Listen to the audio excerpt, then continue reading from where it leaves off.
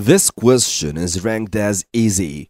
What are the materials of the coil and the core of an electromagnet? And we have two columns, one for the material of the coil and the other for the material of the core. The first choice is iron and iron.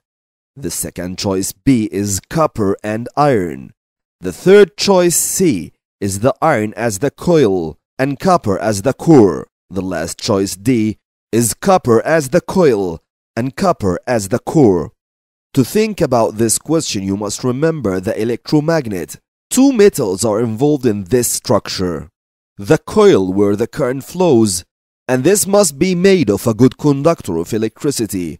And the core which will act as the electromagnet, and this must be made of a ferrous substance, or in other words, a magnetic substance, which are soft iron, steel, cobalt, and nickel. But we said before that the best material for the electromagnet is soft iron. This makes the answer number B. Copper is a perfect conductor of electricity, so it can be used for the coil.